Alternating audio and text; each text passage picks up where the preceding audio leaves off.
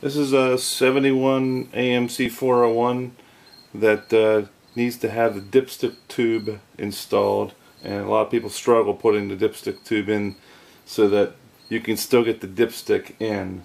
And I've come up with a method that will make that happen. And this engine's been freshly painted. It's all ready to go back together again. And I paint all the parts individually so that you can't miss the parts and they get rusty while they're not being before they're installed.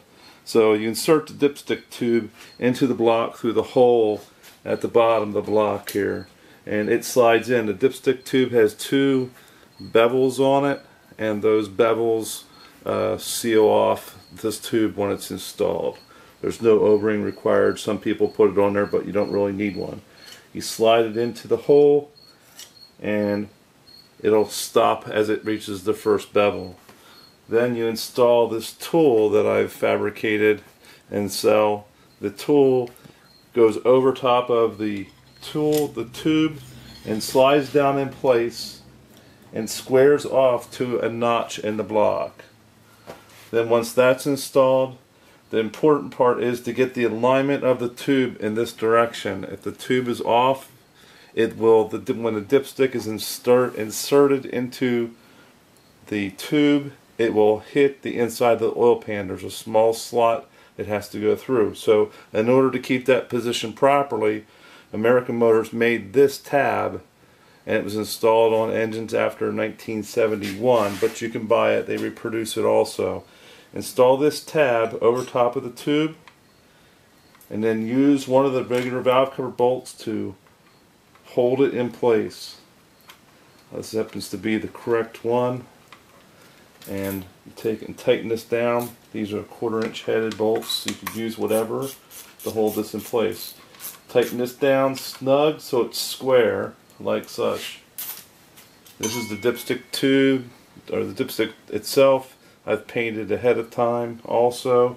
Now I will slide this in here and for it to go through, and as you can see, it goes all the way in without hitting the inside of the oil pan, and that's what you want. Now with that still inserted, I'm going to hit this tool. The tool will force the tube against the stop, and then it's permanently installed.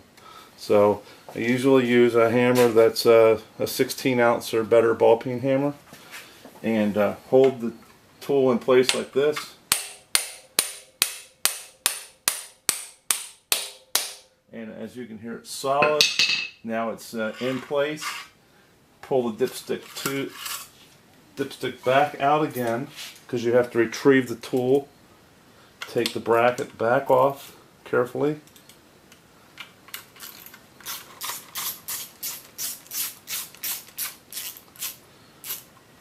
Remove the bracket. Now slide the tool, try not to scratch it up, back off of the tube.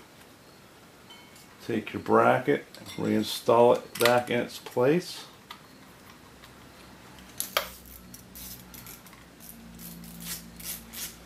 Attach this down to the valve cover again, and the dipstick will now go in place and go all the way into the, without fouling on the inside of the pan.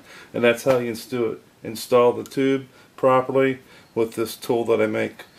You can email me at amj2626@yahoo.com, and I sell these tools for AMC V8. It'll fit anything, 290, 304, 343, 360, 390, or 401 Generation 2 AMC engine.